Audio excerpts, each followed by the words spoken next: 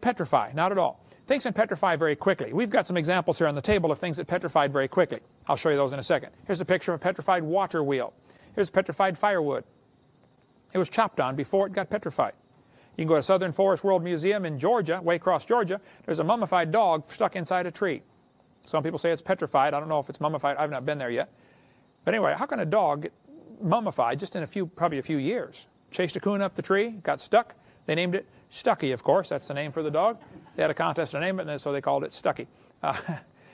They cut the tree down for firewood. There's a dog inside. Here's a petrified cowboy boot with the cowboy's legs still in it. The boot was made in the 1950s. Got his leg shot off or torn off or who knows what, but there's his leg petrified. Here's a petrified fish giving birth. A petrified hammer was found from a Marine barracks from World War II. Petrified hammer. Petrified hat found in New Zealand. Here's a kid sent me this right here on the table, a petrified crayon found in Arizona. I mean, the crayon is turned to stone. We have right here a petrified pickle. It's in our museum. Well, it's here tonight, but a guy sent me this and the jar with it. The jar is still in our museum. He said, Brother Hovind, I found this old house in Montana. The roof was gone. The house had been empty at least 30 years. But we were digging around through what's left of this house and found the pantry. And there were pickle jars in there, but the lid to one of the jars rusted, and the pickle inside turned to stone. Would you like it for your museum? I said, well, yeah, of course. One kid wrote me a letter. Here's the letter right here. He said, Brother Hovind, I was 8 years old doing a science experiment. I put a bunch of acorns in a bucket of water to see if they would sprout. And I forgot about them. A year later, my mom saw the bucket on the back porch.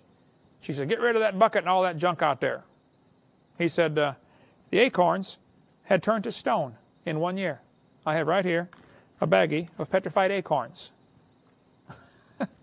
It doesn't take long, folks. Don't let them tell you it takes millions of years for things to petrify. It's not true. A guy sent me a picture of a petrified pin cushion. The pin cushion, you can see the pins had rusted off, except where you can see the rust marks where the pins had been stuck in there. Petrified pin cushion. They dug up a grave in Tennessee several years ago. They found the body of the person inside the grave had petrified, turned to stone. The doctor died and they buried him. 14 years later, his wife died. This is back in 1881. They dug a hole to bury Grandma, and water went into the hole. And they thought, oh, we don't want to bury Grandma in the water, so they buried her someplace else. Then the kids got worried about Grandpa in that moving water. It hit an underground spring, apparently. So they dug up Grandpa. He'd been in the ground 14 years. And the article says, the occupant of the coffin had been turned to stone, presumably as a result of the continual flow of water. It said the arms had rotted off, but the rest of the body had turned to stone, petrified. A guy found a petrified man in Montana. He took it 5'8". The guy carried it around as a museum curiosity for years in carnivals and fairs and stuff. Petrified body of a man found on the beach in Montana, in a beach of a river. In Sao Paulo, Brazil, a lady went into the hospital. She said, my side's been hurting. The lady was 62 years old.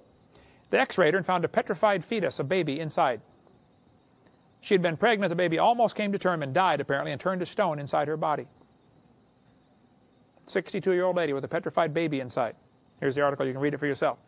I met a guy in Maryland who said he worked at a hospital, Brian Lackey, who lives in Washington, but there's his phone number. He was in Maryland. He said they brought a lady in there and took out a petrified fetus out of her body.